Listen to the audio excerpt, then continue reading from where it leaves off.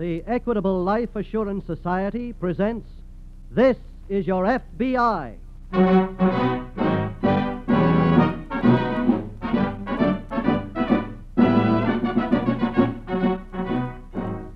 This is Your FBI, an official broadcast from the files of the Federal Bureau of Investigation, presented as a public service by the Equitable Life Assurance Society of the United States and the Equitable Society's representative in your community.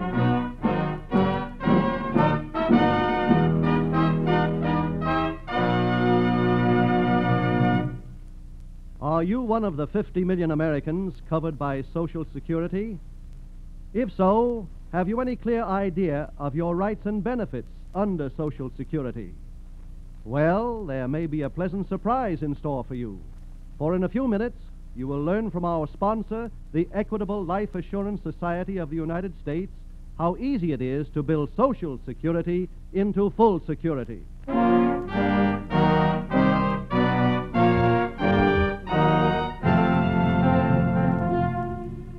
Tonight's FBI file, Lady of Larceny.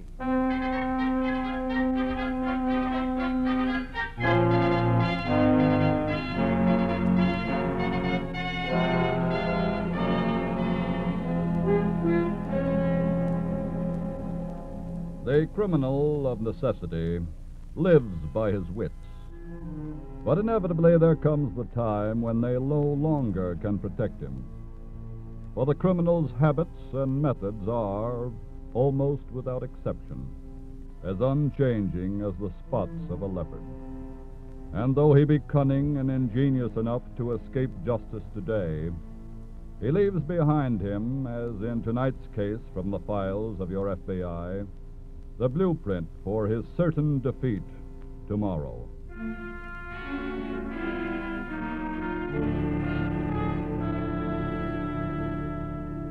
There was nothing out of the ordinary about the scene that took place that morning in the visitor's room of a county jail in a certain state along the Atlantic seaboard. That is, nothing that appeared out of the ordinary to the stony-faced guard seated at one end of the long table, where he could watch both sides of the low wooden partition. Just a mother and her prisoner son conversing across the partition. Talking mother and son talk. After a while, the son glances up at the clock on the wall, then... Well, Mom, I guess our time's about up. Goodness, it seems like I'd only been here a minute. They don't give us very much time, you know. Anyway, it was swell of you to come to see me. I'll come as often as they let me, Frederick. I know you will. And when I'm not here, you just know that you're in my heart every minute, son. Yeah, sure. Oh, dear, I almost forgot something. What? Well, I was only able to bring you 2 packages of cigarettes this time. Oh, but... gee, you're swell. Oh, here. Here they are. Wait a minute. Hey, guard. Yeah? Mom's brought me some cigarettes. All right for me to take them? Well, why wouldn't it be all right? They have to watch everything we get, Mom. Well, Lansing, what could be wrong with a little package of cigarettes? Okay for me to take them, guard? Yeah, go ahead. Thanks. Well, wait now.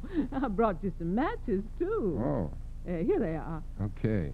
You be careful with them now, son. What? Well, you know you were always careless with matches. Oh.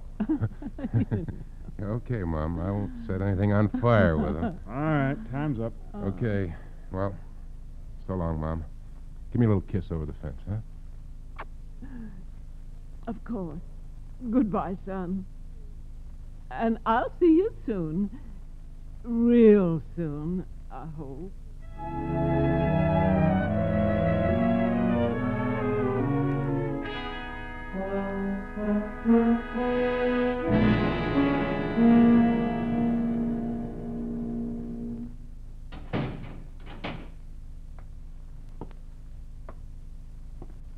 Whitey? Huh?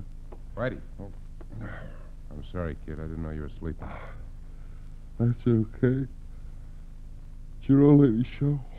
Yeah. I just left her. Want a cigarette? Okay. Here you are.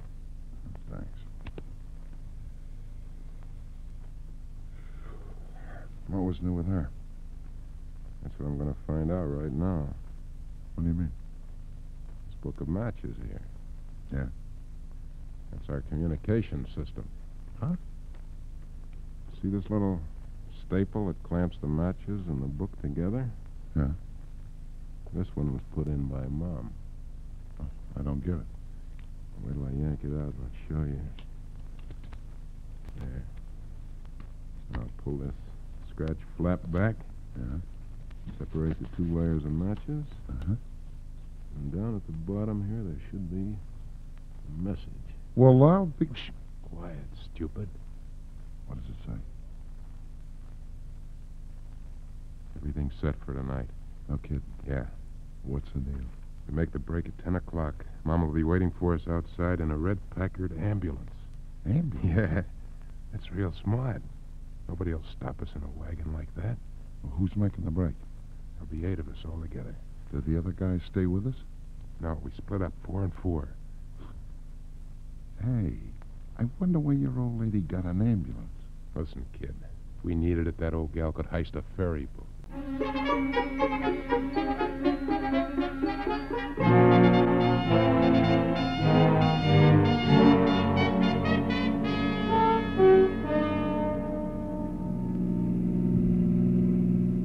Mom? Yes? Anything tailing us? No, not a soul. We got the road all to ourselves. Swell. I have an idea the police are following the young men in the other car. I hope so. What's your friend's name? One that was wounded. Whitey, Goodness, I hope he's not too badly hurt. I got an idea that he is. Oh, that's a pity. Do you think that I should go in back and see if there's anything I can do for you? No, you stay here. The other guys will take care of him, okay? Are they all coming with us to the hideout? No, just Whitey. The other two get out after we cross the state line. Oh. Mom, I want you to know that we certainly appreciate what you've done for us. Oh, that was nothing. Are you kidding? Getting this ambulance, these white jackets and caps? Frederick, it was just what any other mother would do, so forget it.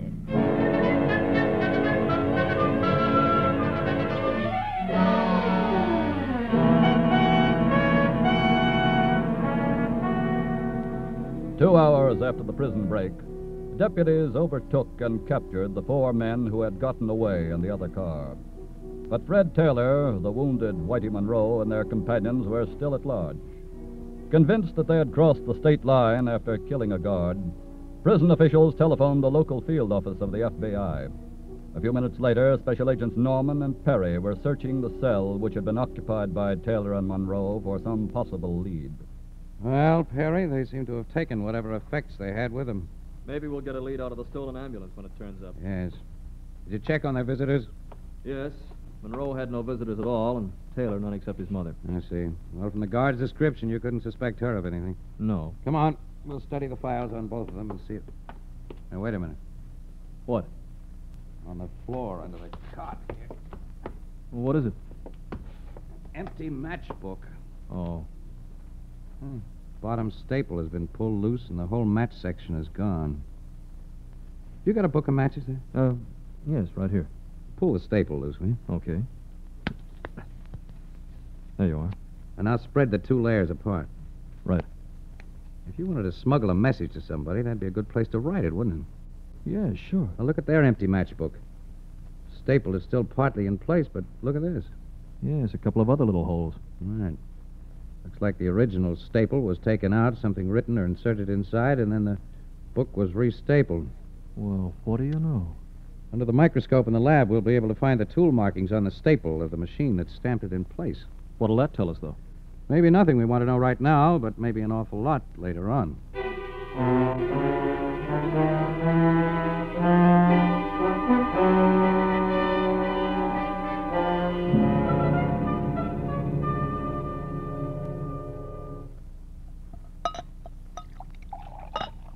Here, take a shot of this, Whitey. Okay, Fred. How do you feel, kid? Not so hot. Well, we got the slug out of you anyway. So by morning you ought to be feeling better. I hope so. Wish we could get you a doc.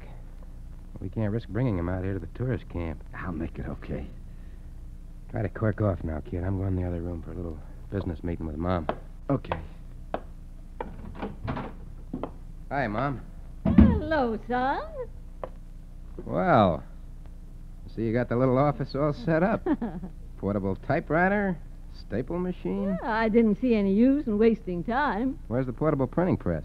We won't need one this time. We got to print up some checks on some company to draw money on, don't we? I already have a book of checks, son. Look, how do you like these? The Florida company. The big oil company, you mean? Uh-huh. Where'd you get these? Now, son, you mustn't pry into Mother's little secrets.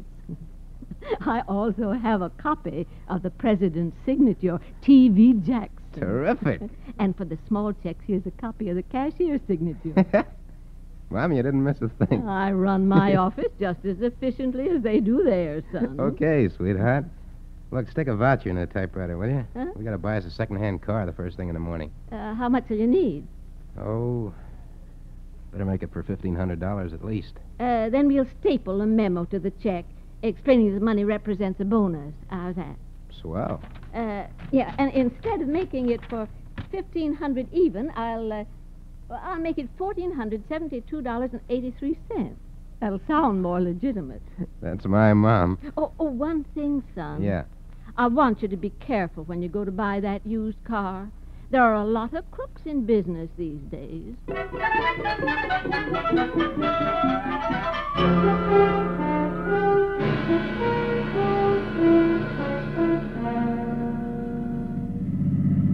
There's the police garage, Norman. Yes, I guess we can pull right in. Well, enough room on your side? Plenty. Good morning, officer. Good morning. We're Special Agents Norman and Perry, FBI. Oh, yeah. How do you do? Glad to How do meet do? you. Hello. Glad to meet you. Hey, you fellows made a mighty quick trip down here to Charleston. Well, can't afford to lose much time.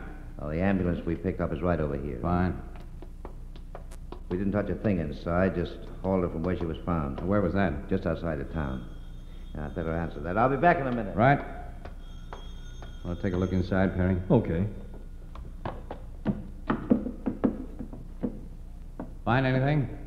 Looks like they played the part all the way. How's that? Here's 2 white jackets. Caps. I'll take the caps. You search the jackets. Right. These were probably already in the ambulance when it was stolen. Yes. These caps don't seem to yield up much, no? Oh, wait a minute. Here. What did you find? 2 or 3 strands of dark hair from whoever was wearing this cap. We'll turn them over to the lab and add them to our other little keepsakes, the match cover and staple. Mr. Norman? Yeah? Your office is calling you long distance. Thanks. Come on, Perry. I wonder what's up. Maybe something on the prison break. Here you are. Thank you. Norman speaking. What? Yes? Yes, where? What's the name of the camp? Well, never mind. We'll find it. Right? What's up? 2 of the men who got away in the ambulance have been picked up. Good. They said Taylor and Monroe dropped them and then headed for a tourist camp just south of Charleston on Highway 26. I'll bet I know the one they mean, Mr. Norman. Fine. Guess who was with them, Perry? Who? Their outside help, the one who stole the ambulance. Taylor's mother. What? Give us the name of that camp, officer. We'll get going.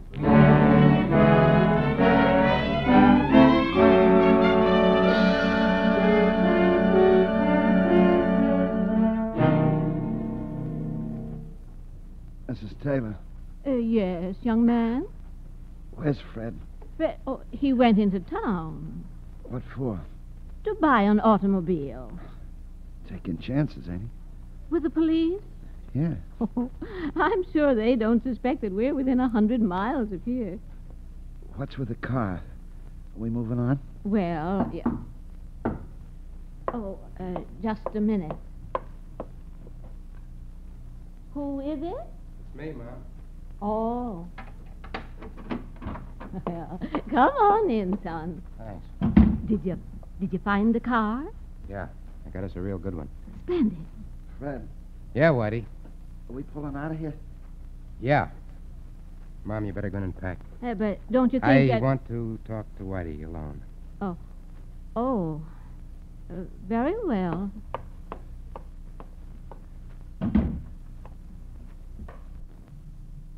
Whitey, Yeah. I hate to tell you this, but here's where we part company. What do you mean? Mom and I are pulling out. Alone. Look, I can make it okay. Now, you're in bad shape. You'd slow us down and get us all caught. But I can't stay here with nobody to look after me. Yeah, I know. Well, then I gotta go with you. I'm sorry, kid. You're not going anywhere. Huh? I really hate to do this, Whitey. Now, wait a minute. I gotta look out for Mom. Fred, no, go!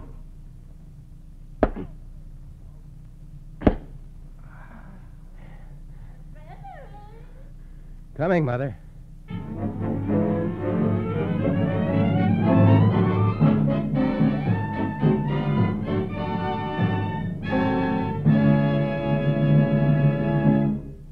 We will return in just a moment to tonight's case, which shows how your FBI helps provide national security.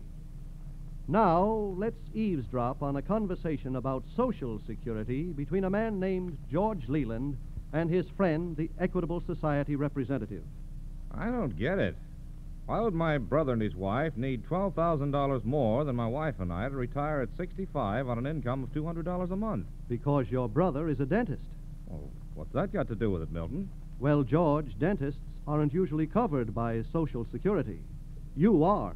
You don't mean to tell me that Social Security will be worth anything like $12,000 to me. That's exactly what I do mean.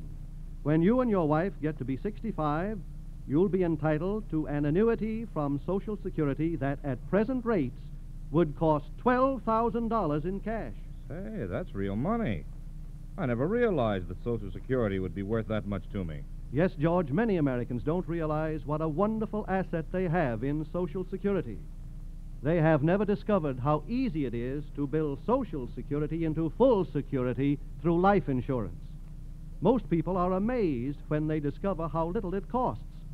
For instance, if you already own some life insurance, your Equitable Society man may be able to show you how only a few dollars extra per month will give your wife complete protection and assure you a comfortable retirement income through the Equitable Extended Income Plan. Remember, your Social Security benefits vary according to your age, salary, and family situation. So why not get the facts? Find out exactly what you are entitled to under Social Security. The government has prepared a special card that will help you secure this information.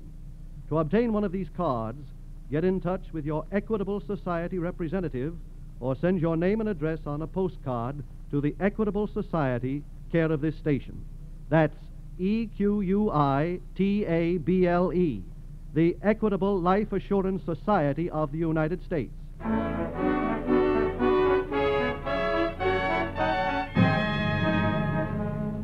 And now, back to the FBI file, Lady of Larceny.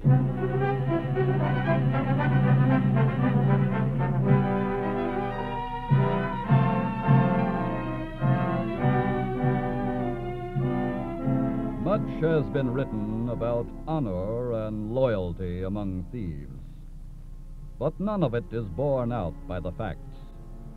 Criminals are without a sense of honor, else they would not be criminals. And the only sense of loyalty they possess is that of loyalty to self-interest. When the chips are down, they think only of themselves, and whoever stands in their way is removed by brutal force.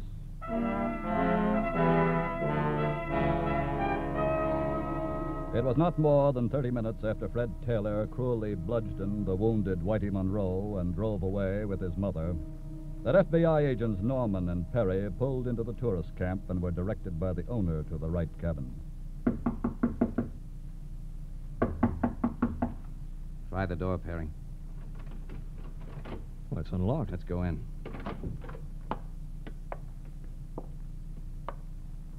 Well, looks like they ducked out. Yes. Must have gotten a hold of some new transportation. Stole another car, probably. Maybe they had one of their own waiting around here for them. Wait a minute. What? One of them has been left behind. What do you mean? Look in there, hanging off the side of the bed. Yeah. Come on.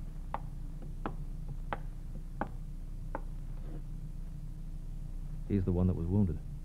Look. Uh-huh. Whitey Monroe. Oh. The blows on the head are what he got for being in the way, I guess. Nice couple, Taylor and his mother. Yeah. Well, look around and see what you can find, Perry. I'm going to have a talk with the owner of the camp and then put in a long-distance call to our office.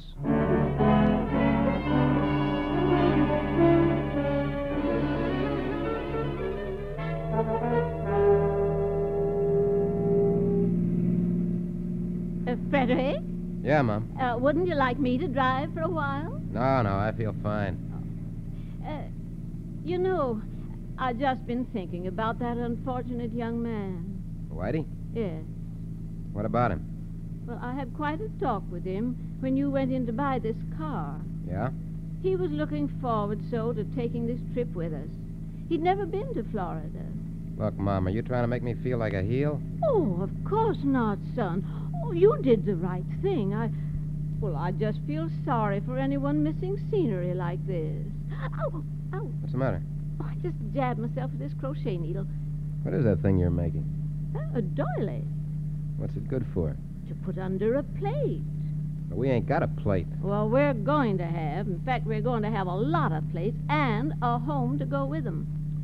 Homes cost money, Mom. Yeah, I know. We're never going to make any big bundle cashing these nickel and dime checks. Yeah, I realize that, too. That's why we're headed for Palm Beach. What do you mean? We're going to make one big score and go under for a while.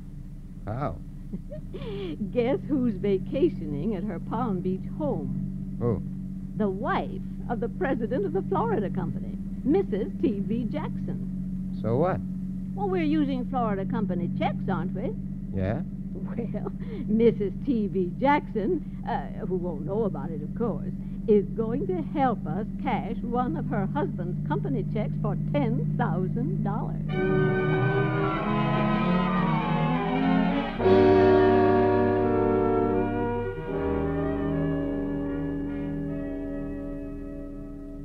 Perry, let's review our facts, eh? All right, Norman. We know Taylor and his mother are a check forging team. That's what he was in for when he broke jail. Yes.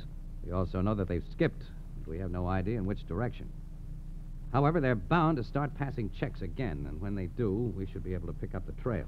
You sound pretty optimistic. Well, don't forget, in addition to their descriptions, we pretty well know their methods. They always staple a phony auditing memo to each check, and they also... Wait a minute, I'll get it. Norman speaking. Yes? Yes, where was this? I see. Well, when? Uh-huh. Give me the dealer's name, will you? Right.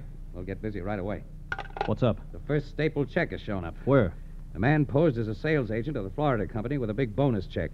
He passed it right here in Charleston 3 days ago for a used car. Well. The check was drawn on the Florida Company's bank, which received it yesterday and refused payment. Does the car dealer know about it yet? No, but I have his name. You'd better hop over and see him. Okay. Get a description of the man who passed the check. Right. Also find out the license and the make of the car.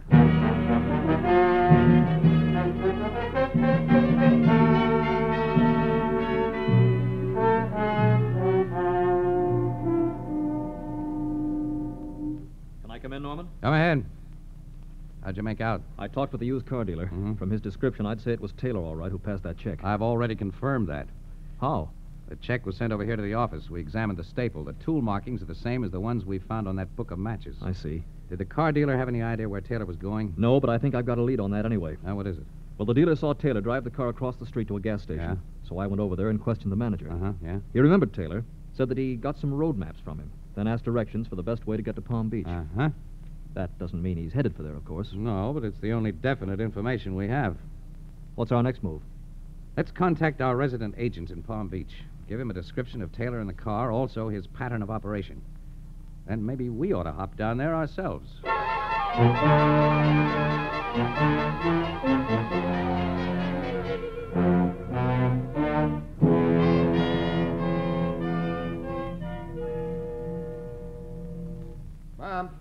Mom? Shh, quiet, son. I'm on the telephone. Oh. Now, what was that you were saying, young man? Oh, yes. Well, that's awfully kind of you. I'll send the chauffeur over to the bank right away. Thank you. What was that all about? I was talking to the bank, pretending that I was Mrs. T.V. Jackson. Oh.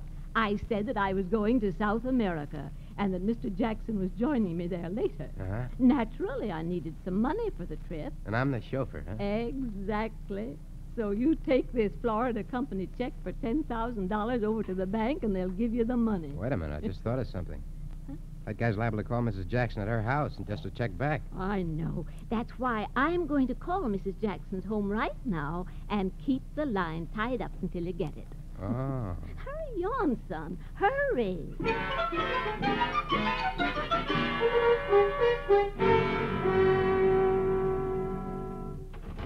Okay, Mom. We're in. Well, good work, son. He had all that beautiful green stuff ready when I walked into the bank. Splendid. Now we can ditch our hot car, buy us a nice cool one, and then lamb out for a good place to go under. I'll certainly be happy to do that. All right. Huh? Don't make a move. What? Either one. Who are you? We're special agents of the FBI. No, wait a Cover minute. him, Perry. Right. You might be interested to know that the reason you got that money so easy, Taylor, was because our resident agent had already warned the bank. Huh? We could have picked you up there, but we wanted you to take us to your partner, too. Well, son, it looks like our firm has been liquidated again.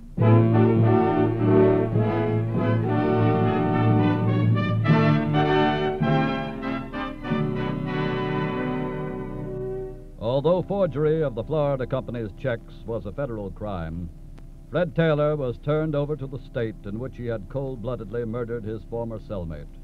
Tried and convicted there, Taylor was later electrocuted. His mother is serving a term in a federal penitentiary for conspiracy to violate the National Stolen Property Act. Yes, the criminal's habits and methods are, almost without exception, as unchanging as the spots of a leopard.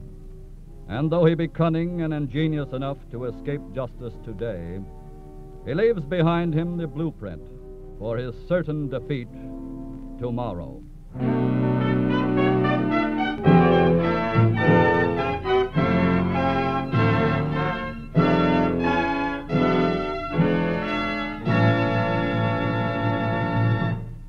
In just a moment, we'll tell you about next week's colorful story from the files of your FBI.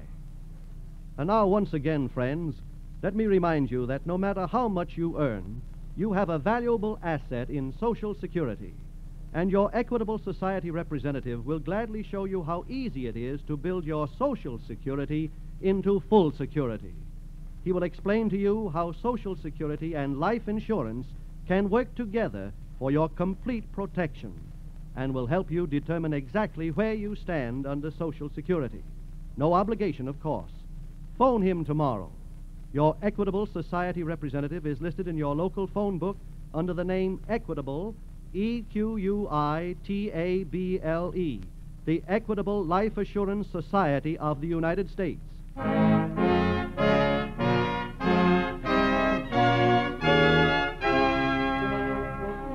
Next week, we will bring you another colorful story from the files of the Federal Bureau of Investigation, The Friendly Hitchhiker.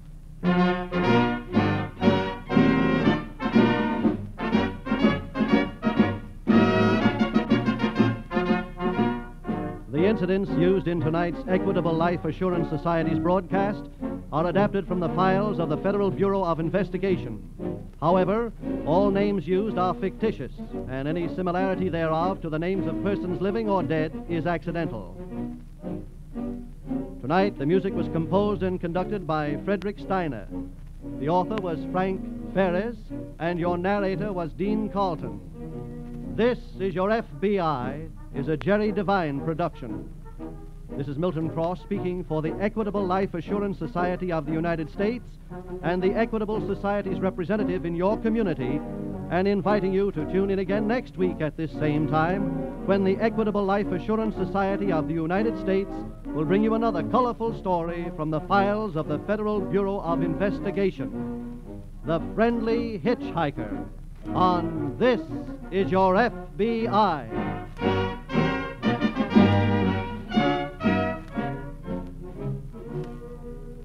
This is ABC, the American Broadcasting Company.